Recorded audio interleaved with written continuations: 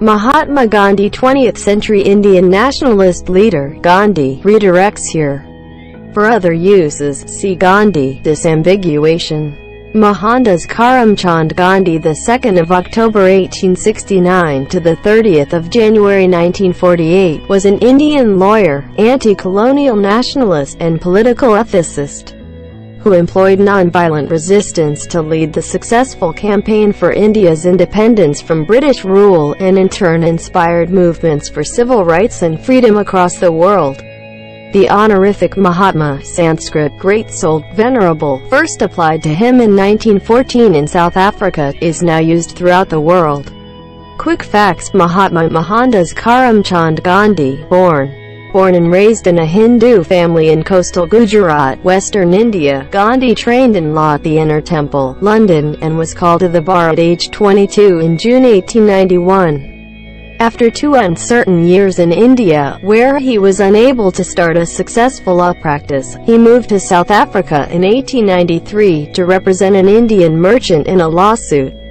He went on to live in South Africa for 21 years.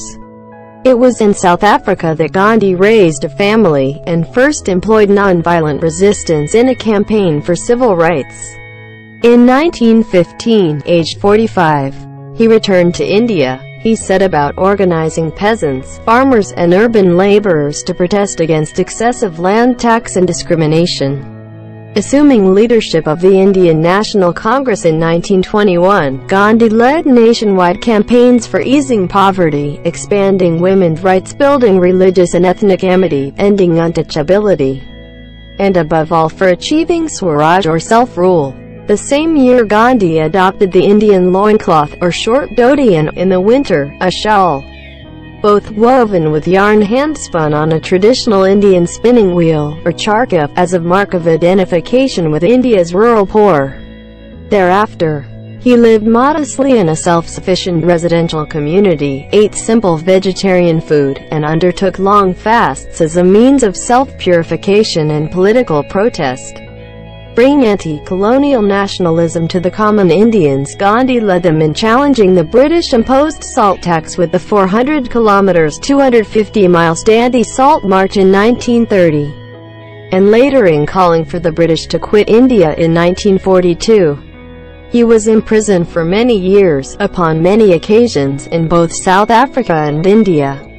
Gandhi's vision of an independent India based on religious pluralism was challenged in the early 1940s by a new Muslim nationalism which was demanding a separate Muslim homeland carved out of India.